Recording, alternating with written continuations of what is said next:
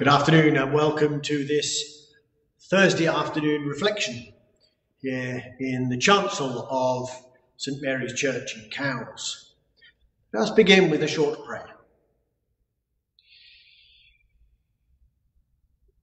O eternal God, who has taught us by thy holy word that our bodies are temples of thy Spirit, keep us, we most humbly beseech thee, temperate and holy in thought, word and deed, that at the last we with all the pure in heart may see thee and be made like unto thee in thy heavenly kingdom. Through Jesus Christ our Lord. Amen. It's nice. Keep us temperate in heart, mind and body.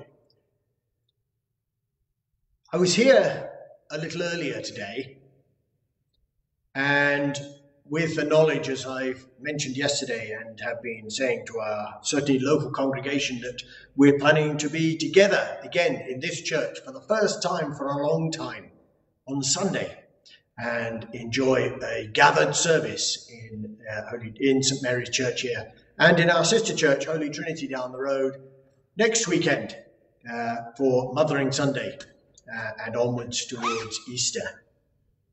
And it's been quite exciting.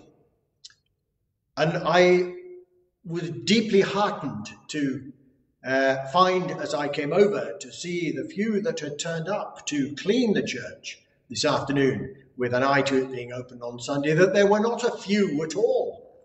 In fact, they were almost fighting over bits of church to clean. There were so many lovely people here rushing around with mops and polish and just all sorts, and brooms and dusting cloths and so on all around the church. It was absolutely a joy.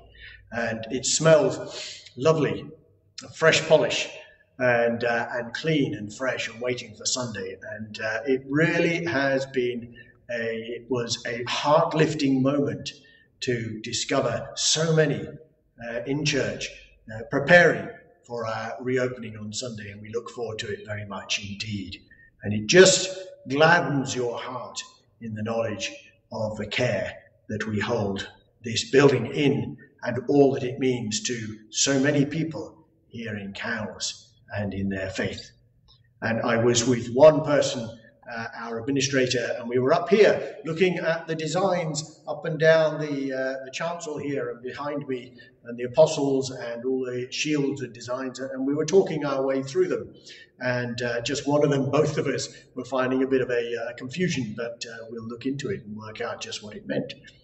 But it's fascinating looking at those sorts of things and the history of the church and so on. And these things come to light when you come in with a dusting cloth and some polish and you make your way around, looking at things that perhaps you simply haven't noticed before.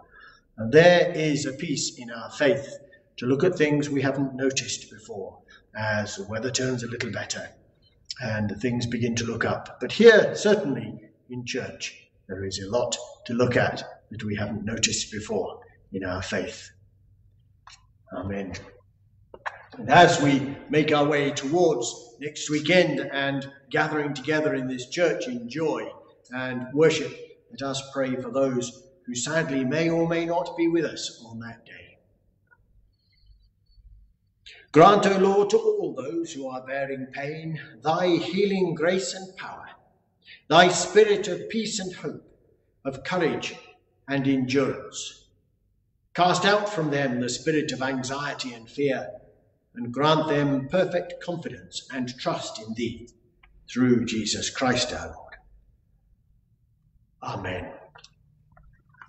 And as we look forward very much to gathering together and being a part of that uplifting of our nation as we grow our way past this pandemic, we ask for God's grace and blessing upon us in the name of the Father, the Son, and the Holy Spirit. Amen.